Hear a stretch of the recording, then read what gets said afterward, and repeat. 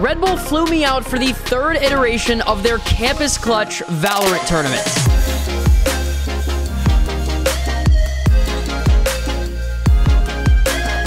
It is the largest collegiate Valorant tournament on the planet. Countries from all over the world host their own qualifiers, and the winners get to represent their country at the World Finals. I have been fortunate enough to attend all three Campus Clutch events as an analyst, co-streamer, and interviewer. The first event was in Spain, the second in Brazil, and the third in Istanbul, Turkey. Just landed in Turkey after a 13-hour flight, and currently, I believe it is like 7 a.m. California time, but it's 8 p.m. here. So, don't really know how to feel about that. We had 2 full days to explore around Istanbul before the tournament actually started. And Red Bull set up some media days for us to hit the hot spots in Istanbul. Our first stop was to visit the Foot House, which is one of the VCT Valorant competitive teams. As for my first impressions of Istanbul, Turkey, it is beautiful. The people are so nice and so welcoming. But to me, the funnest part about Turkey was the cats. Start the cat counter. There are so many cats that I tried to record every single cat I came across, and we'll have a cat counter going through this entire video. Anyways, on to the Foot House, where we got to meet the owners of Foot, and they toured us around the house. Absolutely amazing facilities here. And we got to meet their dog, which is just an awesome golden retriever. I mean, who doesn't love a golden retriever? Was making me miss my boy Finn a little bit. To my knowledge, this is the largest esports campus in all of Europe, which is pretty insane. The facility was just crazy jam-packed with training areas, viewing areas, and just all sorts of cool stuff. And then started our journey to hit some of the more iconic spots in Istanbul. Okay, so we just got back from the Foot House and took like an hour trip into more of like the center of Istanbul. And we're walking around right now. I think we're gonna go check out a bunch of stuff. Okay, whoa, whoa, whoa, whoa. Where are we? Our first stop was the Hagia Sophia, which was really sweet. And again, we got to see so many cats. Double cats. Oh, they're tuxedos. Another kitty cat. Kitty cat. Kitty cat. Hello, kitty cat. On an adventure. Another kitty cat. Taking a selfie. So many doggos. Hello, kitty cat. They just get snipe. Cat. Not disturbing. One cat, two cat, and a third cat. Where did you come from, beautiful? And across the street from the Hagia Sophia is the world-renowned Blue Mosque. After that, we had a short walk from the Blue Mosque all the way over to the Grand Bazaar, which is probably one of the coolest experiences I've ever had. The Grand Bazaar is basically an endless catacombs of a giant mall. This is pretty wild. Another one. Oh, on a mission. Adventure kitty. Oh, another one. Oh. We got lost in it multiple times, and because of the conversion rate from USD to Turkish liras, our money was worth so much more there, which was awesome. And as part of the Turkish culture, you kind of have to haggle for your prices whenever you want to buy something. So we took a bunch of Turkish lira over there and got to spend a bunch of money on some cool clothes and gifts for our family members. While we were shopping at the Grand Bazaar, we were talking to one of the people selling shoes, and they actually said that they had a secret back warehouse, and we were like, okay, sure, we'll follow him back to this weird place. And this is what happened. All right, so we're shopping at the Grand Bazaar, and what is your name? My name is Rafael. Hi, Rafael. Nice to meet you. Sorry. Rafael took us to his stock room in the back, which is just so awesome. This is so wild. We just like went down 3 alleys and came up a staircase to this storage room. This is so cool. After that amazing experience at the Grand Bazaar, we got to tour around a little bit more, saw a beautiful sunset, and just overall enjoyed being in Istanbul. And then we went back to the hotel to rest for a bit after a long day of touring around. We thought it'd be a good idea to take a nap before dinner since we didn't get too much sleep the night before. And that's when disaster struck. Guys, we messed up. So we got back from the Grand Bazaar at about like 6:30 p.m. and we were thinking, okay, hey, we should just take a quick little nap before we head out to dinner. Guess who slept for 8 hours? And it's now 2 a.m. and our sleep schedule is screwed. So, gotta figure out what to do for the next 6 hours before we should actually wake up. Oh, hey. Some minor mistakes were made. Yay. So we explored the hotel a bit until around 4 a.m., got some food, watched some YouTube videos, And dinner is served. and then tried to get a few hours of sleep for the next day. We woke up the next morning pretty exhausted, but luckily the hotel we were staying at just had absolutely amazing food every morning for breakfast, so we fueled up to head out for our boat tour of Istanbul. We're going to boat. Going to boats. To the boat. I don't know what boat, but we're boating. We are boating. And who doesn't love starting off a nice morning in Istanbul with some Prosecco on a boat? There we are. Cheers.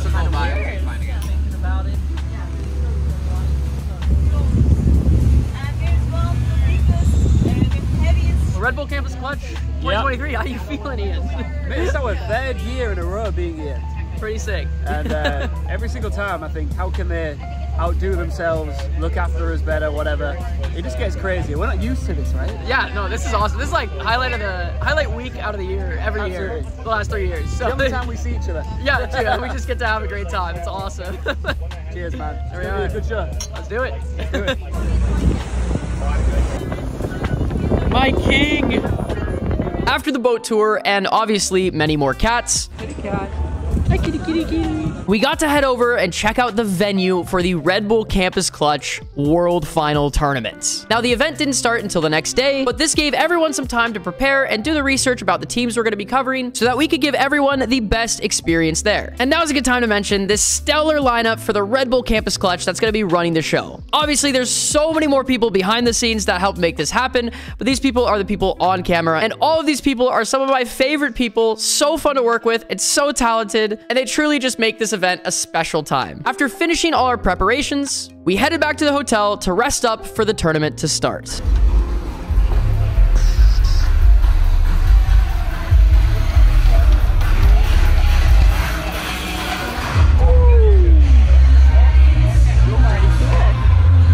We just went live on Twitch, and we are getting ready to go for day 1 top 8. Let's see. Oh my goodness. Oh my god. Oh my goodness. Boom, there's our setup, and stage is right behind us there. Oh my gosh. Oh my gosh. We're pulling up. No. You're in the vlog. You made it to the vlog. Welcome to Red Bull Campus Clutch 2023. This is what everyone here is competing for. The top 34 teams representing their countries have been here for 2 days competing, and now we're down here at the main stage for the top 8. Day 1 of the tournament was for the quarterfinals. The first matchup was Ireland versus Czech Republic. Dupes off the off angle, right click classic coming through, and Hasa gets the 4K in the round. They're trying. Piotr's still there. There's that flash, but man, Piotr's looking for that ace. An updraft, recon there, right click classic too for the cherry on top. And there's that first pink. Tap on the spike. I mean, Nugget swings out easily, picked up there by Piotr. And that's gonna end the first map in favor of the Czech Republic as they win it on Haven. Paint Shell's then behind, hit by a Paranoia. On the spike now. The swing towards the left about to come up, denied right away by Shouty. The defuse will come in for the Czech Republic. After 2 hard-fought matches, Czech Republic came out on top. First off, how are you feeling making top 4 out of this tournament so far, securing your spot there? Yeah, I'm feeling amazing. Last year we ended top 8 actually, so we improved a little bit. That was our goal, and yeah, now we are just focusing on the trophy. Next up, Peru versus Canada. Not on your side, bird out. Doesn't connect, the spray through the smoke, trades, but it's gonna be Tillo with 2. Jesus' flank, though, is ever important. Can he win this 1 versus 1 against Fob? No. 1 man left. Fob is an outstanding, the entire side of Peru, so excellent on this offense. Tillo falls, and that's all she wrote. Mimi Peru. Fabizon gets 1, but it's gonna be a collapse, a pinch out of Salat. Beautiful play up through CT side at B. My goodness, they collapse in onto him. Now player advantage for Peru, player advantage, just 1 left, just none left. Although they fought hard, Canada fell to Peru 0-2, sending Peru into the top 4. Map 1. You guys were down 2 to 10. Yeah. As a spectator, I was thinking, hey, This game is going to be over pretty quickly, but what was going on in your team comms to come back from a 2-10 and win map 1? I mean, we always come back in almost every tournament, so our mental is very good. That's it. Full mental. Full mental. Full mental. I mean, yeah, the iron mental right there. Going down, coming back from a 2-10 is just ridiculous. The other 2 quarterfinal matches were played off stream, where Indonesia beat Pakistan and France beat Sweden. We're walking out of day 1. Pretty solid. Grand finals tomorrow. We got a show match, but it was a solid day. Long day, but it was fun. I'm ready to run it back tomorrow. Before we went over to the venue for day 2, we started off our day, obviously, at the hotel, getting some of their amazing breakfast. And we had one of my favorite experiences of the entire trip.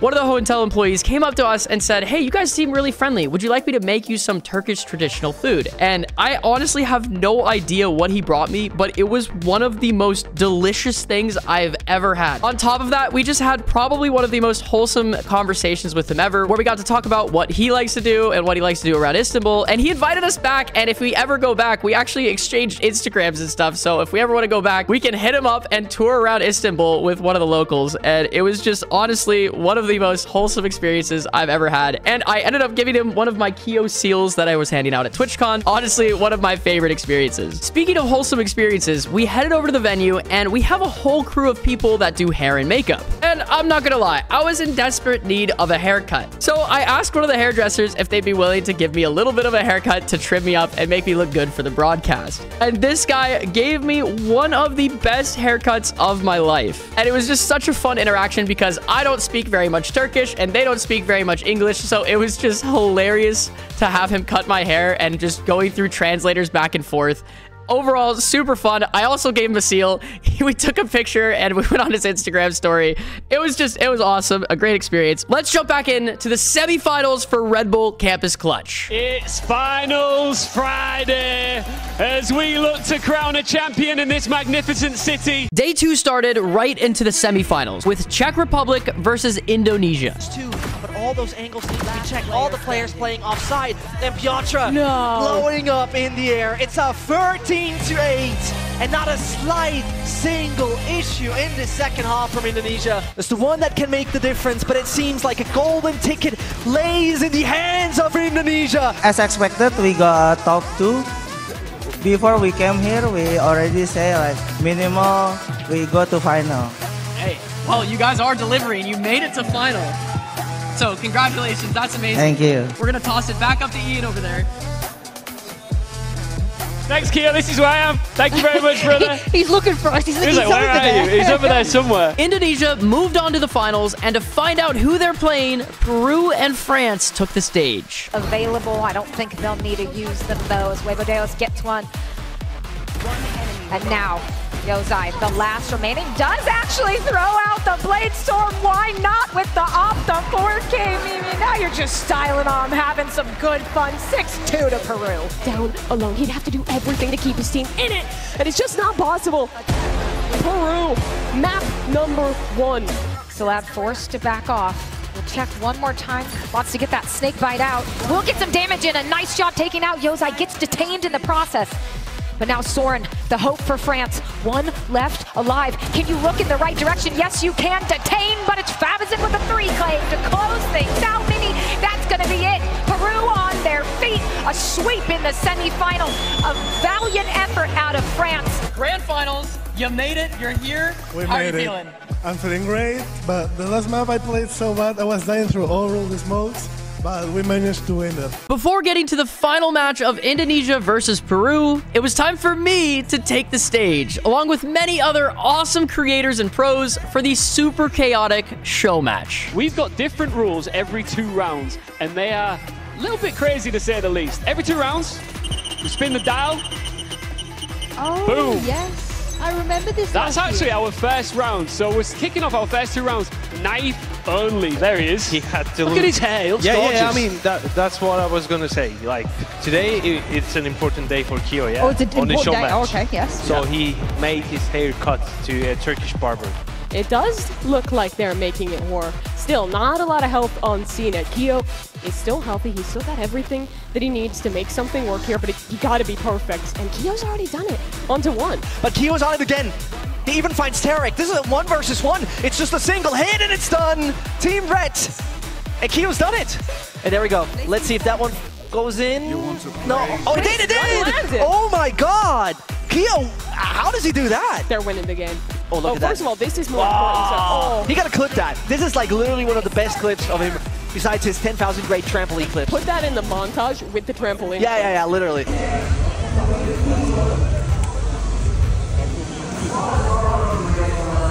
Well, let's take a look at the new mode. We have only Shockdart, and we don't have average Jonas. This is gonna go forever. Cameraman really likes Keeoh's new haircut.